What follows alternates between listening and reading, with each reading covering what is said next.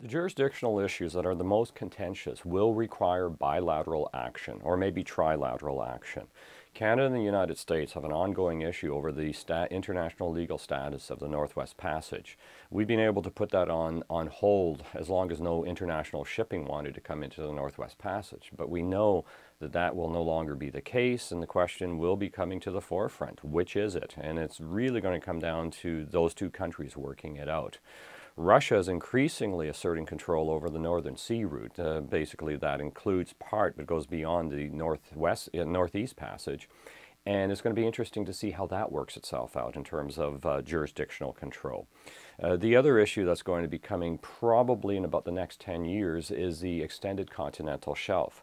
Under the terms of the Law of the Sea Convention, there is a clear process for how you are supposed to determine your extended continental shelf. But at the same time, the overlaps, or basically the disputes, is a more accurate way of describing it, have to be negotiated between the various countries. And so we expect, though don't know for certain yet, that there's going to be overlaps, slash disputes between Canada, Denmark, and Russia. We're not quite sure where the United States stands because even though they've been doing the science, they're not a party to the convention. And so that's going to have to be added into the pot at one point or another. At this point, everybody is saying that they will work this out cooperatively, that there will be no problem. But unfortunately, because the Arctic is becoming so interconnected, issues such as what's happening in the Ukraine will cast a impact on how these are negotiated into the future. If we can get past this issue in terms of the disputes that are occurring between Russia and the other Arctic states, probably it will be developed peacefully. But if this is an emergence of a new environment, a new security environment, it's going to be a lot more difficult than what I think people have thought.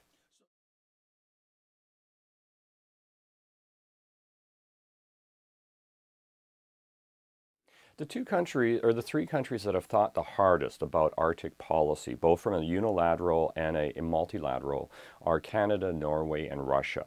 All 8 Arctic states now have developed an extensive policy framework, but historically it's been these 3 countries that, since the end of the Cold War, have been thinking the most about it, both in terms of internal developments such as oil and gas, but also thinking in terms of stuff as multilateral organizations such as the Arctic Council. Russia, of course, recognizes that the Arctic is key to their future prosperity. Their new oil and gas is going to come from the Arctic region. Shipping, transportation is all linked to the Arctic. And so for Russia, their continued prosperity is the Arctic. And so therefore, they've developed a very extensive framework. And I dare say, they've been putting the most money in terms of infrastructure development. Norway, of course, gets a lot of its money from Northern Sea oil and is in fact looking farther north in this regards, also on fishing issues, and as a result has also spent a lot of time developing it. Canada, we've always had this conceit that we are an Arctic state, even though the bulk of our population really is about 200 miles within the southern border. And as a result, we've often seen ourselves as a major Arctic player and have spent a lot of time developing things such as in cooperation with the Finns, the Arctic Environmental Protection Strategy that then leads to the Arctic Council. So those are sort of the 3 countries that have spent the most time. The Americans have started to think about the Arctic, but until the arrival really of Hillary Clinton in terms of her support of the Arctic Council, basically most things Arctic were thought in terms of Alaska, much to the hard work of many of the Alaskan senators through the last 10 or so years. And so we haven't seen it, but in the last 5 years we've seen a pretty extensive development of a policy framework, but not so much in the capital programs. So, I mean, the U.S. is still lagging in icebreaker construction, port facilities, and so forth in Alaska.